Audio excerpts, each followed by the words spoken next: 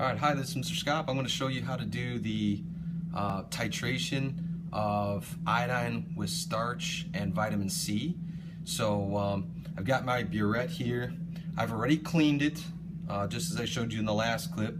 And then I've taken my iodine solution right here, and I've carefully poured it into my burette. Now you don't need to fill it all the way up, okay? You can fill it however high you feel comfortable. If you're on the shorter side, you can use a funnel at the top, and that way you're not nervous about spilling all over the tube or yourself with the iodine. Once again, it doesn't matter how much you have in there, but one thing you do want to do is write down to the nearest hundredth how much iodine you have in the tube. So right now, as I look at this iodine that I have in there, I have 39.80. So I'm going to make sure I have my lab sheet or my data table nearby, and I'm going to write down that number, 39.80 milliliters. Always taking it to the hundredth. Even though it looks like it's right at 0.8, I'm going to say 0.80 because I want to take it out to the hundredth. That's one of the things, or one of the reasons why this burette is so expensive, is you're paying for the precision in the burette. So it's going to go all the way to the hundredth.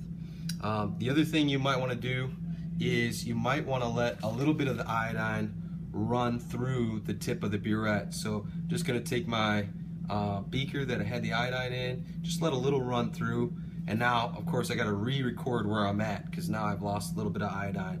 So I'm going to say I am at 40.20, so I'm going to write that number down, 40.20.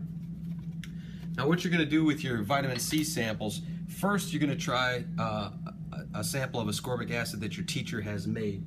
So I have some ascorbic acid right here, made 2 liters worth. I'm going to get 5 milliliters of this and put it into an Erlenmeyer flask. Your Erlenmeyer flask looks like this. One of the reasons why we use an Erlenmeyer is so that you can put it underneath the tip of the burette, and it's designed so that you can swirl it and none of your titrant is going to come out onto the floor or anything like that. So it's a nice little design of that flask. So I'm going to get 5 milliliters of ascorbic acid, and I'm going to get 5 milliliters of water, and you've got to have an indicator so that it turns purple. The indicator I'm going to use is starch. Alright, starch is right here. I'm going to use 3 drops of starch. Most people use between 3 and 5 drops. I'm going to use 3 drops of starch, but don't forget to add that indicator, otherwise you're never going to see a color change. Alright, so here I go. Alright, back here you can see I'm going to lay this on the level surface here. I know the numbers probably look reversed in the camera here, but I basically got 5.0 milliliters of vitamin C. I'm going to go ahead and add 5 mils of distilled water. So you notice I'll get up to the 10 mark here. So want to make sure you're reading the bottom of the meniscus. Alright, so now I'm at 10.0 milliliters. I'll turn that around. Looks like I'm a little shy, so I'm going to add another drop or 2. Okay, that should do it. So I'm at 10.0. What am I going to add though? I've got to make sure that I put this into the Erlenmeyer flask, and I've got to add something else. What have I not added yet? Alright, if you mentioned the indicator, you're right on. I got to add the starch. So I'm going to add 3 drops of the starch. 1, 2, 3. Okay. So I'm going to swirl that around a little bit, and now I'm ready to get started.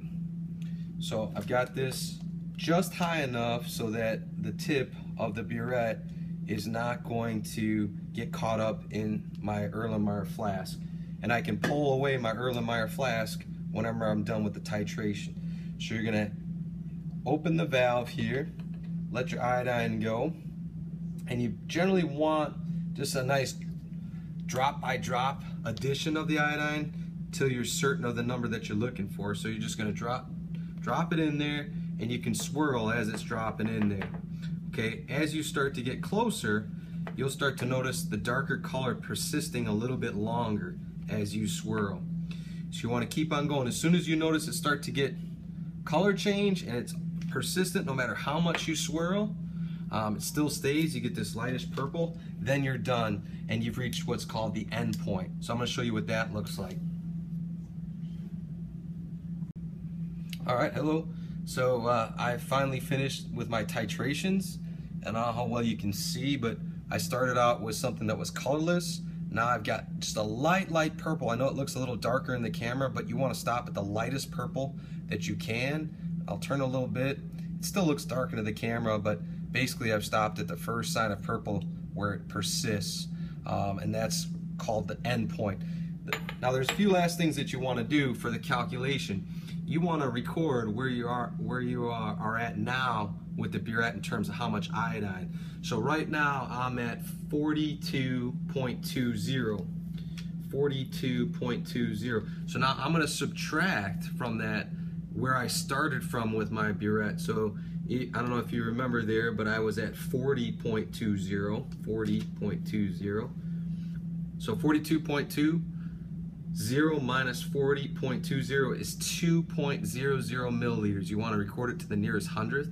So I used exactly 2.00 milliliters to titrate 5 milliliters of ascorbic acid or vitamin C. So you'll practice with this ascorbic acid, then you'll try it with various juices that have a little bit of color to begin with. So you might try it with your teacher's orange juice, or you might try it with your teacher's cranberry juice, anything that has vitamin C or ascorbic acid in it.